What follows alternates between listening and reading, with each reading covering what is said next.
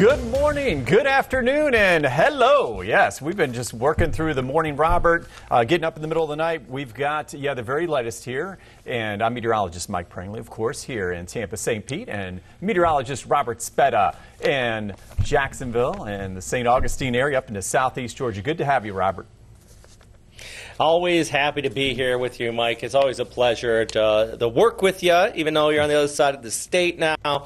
We're talking some tropics out here. Me and you in the studio have covered hurricanes in the past. And let's get to it. We got another one to cover out here. Yeah, Cat 5 now. Yeah, so this is what we're doing here. We're going to update the information as it comes in. And earlier, we broke the news here on our streaming show at 11 a.m., just about, I think, 11:20 to be exact, when it actually, Erin, became a Cat 5 hurricane. And now here at the 2 o'clock update, the new numbers are in. It looks like it's holding more steady. It was just explosively intensifying earlier, but still at 160-mile-per-hour winds, moving west at 16. Pressure at 915 millibars, 110 miles north of Anguilla. And as we take a look and head over to the wall here, we're taking a look at the best news of all. It's a monster storm that is missing the islands. No direct hits expected for Puerto Rico and areas of the Windward, Leeward Islands here. In fact, up about 100 miles to the north. And if what's helping the islands, if anything, is the smaller size of this. You've got the hurricane force winds about 35 miles or so from the center,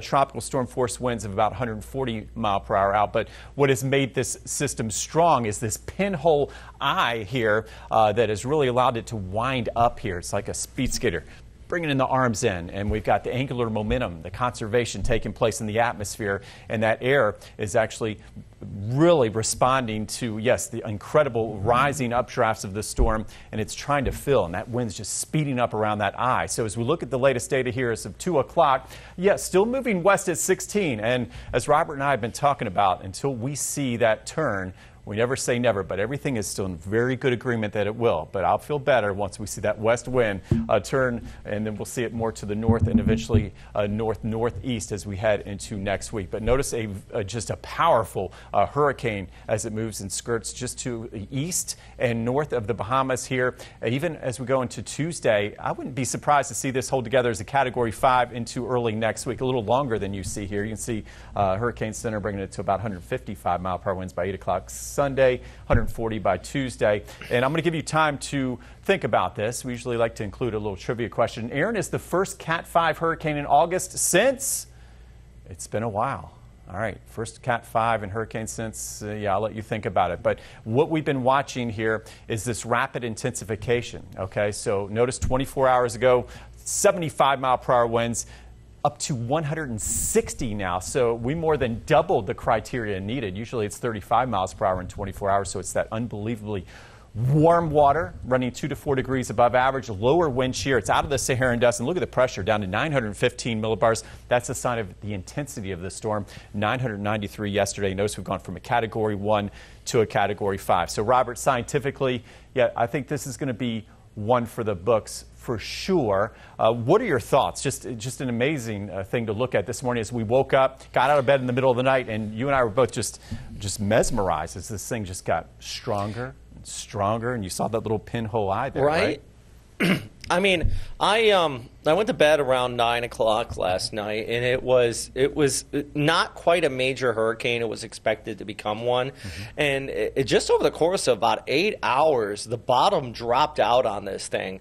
And you're right, just a little bit of surprise, because we all expected to become a major, but sometime this weekend. But it just tightened up really quick, and that rapid intensification, dare I say, explosive intensification. I mean, double of what the technical definition is of it. And just look at the satellite picture. This is impressive. It is, and I say impressive in the sense, and please don't take my words out of context for all of our viewers, and I understand most people watching this understand. No one's happy about a Cat 5 out there, all right? We are happy that it is not directly, in that inner core is not directing any land areas. But, looking at this is a classic textbook, buzzsaw shape, good outflow aloft. Inner core, the eye wall, is being picked up on radar out of the Leeward Islands where they have tropical storm warnings in place right now. it is definitely, or excuse me, tropical storm watches, I should say, in place right now. It is definitely your classic textbook Cat 5 storm. And from the last update, I mean, the wind speed stayed the same, but it did go down 2 millibars to 915.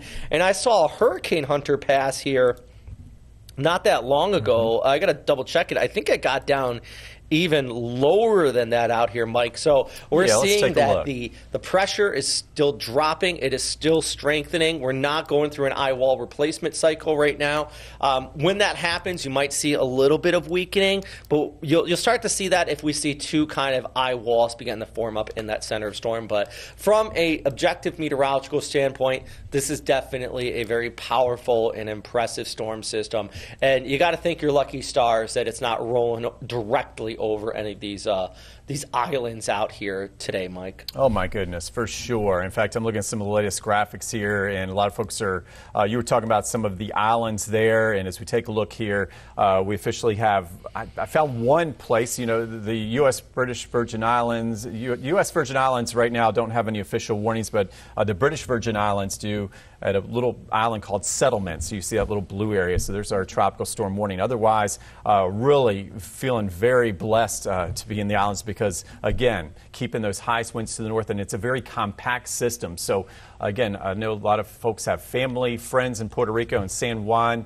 Back into the U.S., British, and Virgin Islands here. We're talking about some good news, at least for the islands, but bad news is there will be some possible flash flooding and some very heavy rain heading their way. As we look at the overall setup, confidence that this will recurve as we head into next week. That turn won't happen officially until Monday. In fact, as we take a look here, we're talking about a lower wind shear that allowed this thing to become really a monster. And then as we take a look, it also outran all that Saharan dust that was really kind of keeping it at bay there, and you can see the big shield of dust staying off to its east as it does that recurve, and you can see the latest UCMET models maybe trending a little farther north before it turns a little bit farther to the east, but the models have been in very good agreement, and we were talking about this earlier, Robert, that cone history has been very good, and you can't get much better than this scientifically. The big thing that, of course, we're going to be working on is this rapid intensification. I mean, we're seeing storms that are just ramping up like never before, and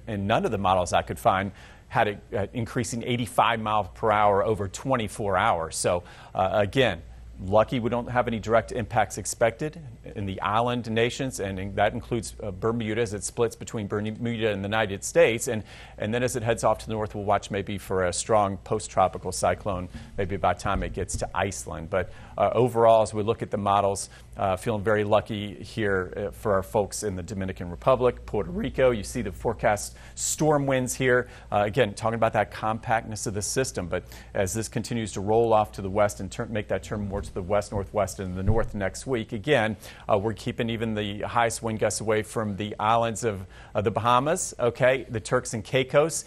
And the big thing we're watching now for the East Coast would be, you guessed it, yeah, the rip currents, the deadly rip currents. And we got to watch that wind flow very carefully. In fact, you can see the latest wave heights. I've been pushing these up, and it does look like we're already starting to see a groundswell reaching the Florida coast as early as this afternoon along that east coast of Florida. And then watch the waves here. We got 2 to 3 foot sets coming in Monday afternoon, and these models continue just to increase it. Okay, so we got 5 to 8, 7 to 8 foot surf as you head from St. Simons, Jekyll Island, all the way back down to St. Augustine, and even up toward the areas of Cape Canaveral, maybe some 9, 10 foot sets, and then of course up toward Cape Hatteras, some larger wave and swells there. So, Robert, the big story for the east coast of Florida will be big impacts. In fact, you issued that weather impact alert next week, of course, for the dangerous seas, surf, and those deadly rip currents, right? Yeah, you know, the rip currents being the big one. And my worry is that we actually backed off the rainfall chances here into the Jacksonville area. And same thing over towards Tampa and really most of the state of Florida. Today we are getting storms, by the way. We have some pretty strong storms setting up all across the first coast. But the rainfall chances are going to come down as this gets closer. And the reason is for that a little bit of downward movement on the outside of the storm. Subsidence is what we call it. But the thing is, even though the weather might seem nice, you're going to have some powerful waves out there. You're going to have that onshore flow. And you can see the wind flow on Sunday and the Monday. See those wind kind of streamlines coming in from the northeast? It is over a wide area there. And all of that is going to start to push the water up on shore. So with that, you're going to cause a pretty decent rip current, a pretty decent littoral current. You're also going to be having some beach erosion at high tides. Next week, we are approaching a new moon. So got that spring tide starting to build in. So I wouldn't be surprised if we get a little bit of minor beach erosion and minor tidal flooding. Am I expecting Irma type flooding? No.